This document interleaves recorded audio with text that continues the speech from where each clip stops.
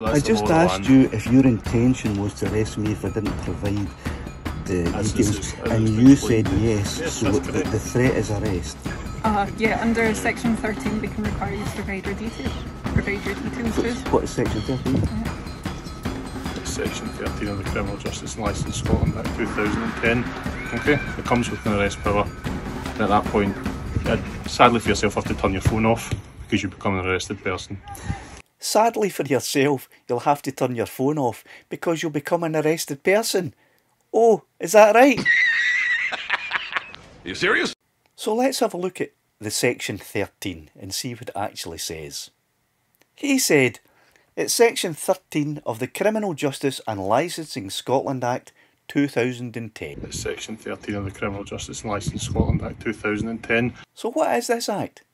Well, as far as I can tell, it's an act that relates to someone who is applying for a licence to sell alcohol to the local council.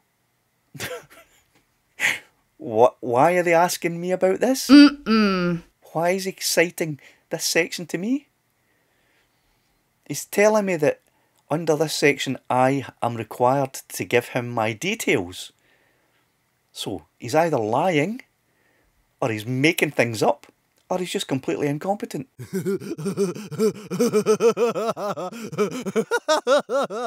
So then he says, it comes with an arrest power. Okay, it comes with an arrest power.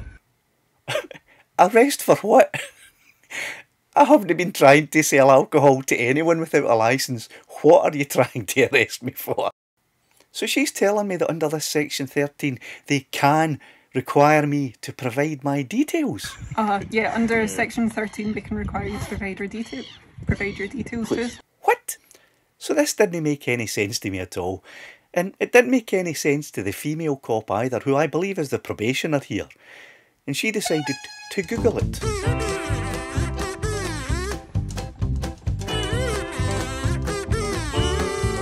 And he joined in with some Googling.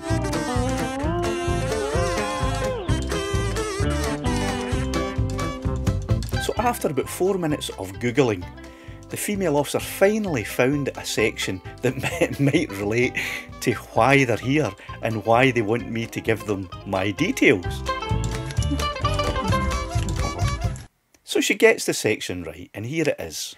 It's section 13 of the Criminal Procedure Scotland Act 1995. And under section 13, paragraph 1 and 1A, a person being questioned by the police is required, under certain circumstances, and I'll come back to that in a minute, to provide 5 details to the police. And these details are your name, your address, your date of birth, your place of birth, and your nationality. But here's what I didn't know at the time, and here's what the police didn't inform me of. That section 13 paragraph 1 has a subsection, and the subsection A says this: that person, if the constable finds him at that place or any place, and here's the important part, where the constable is entitled to be. So the thing is, for a constable or for constables to be entitled to be at a place that is private property, they must have a warrant. These cops did not have a warrant. They were not entitled to be on my property. Therefore, I was not required to provide them the 5 points that they were asking for. Now, did the cops know this and withhold that information from me? Or did they not know because they're incompetent? Or did they just lie? So either knowing that this was a lie, or not knowing about this at all because they're incompetent, or just making stuff up, they then threatened to arrest me if I did not provide those details.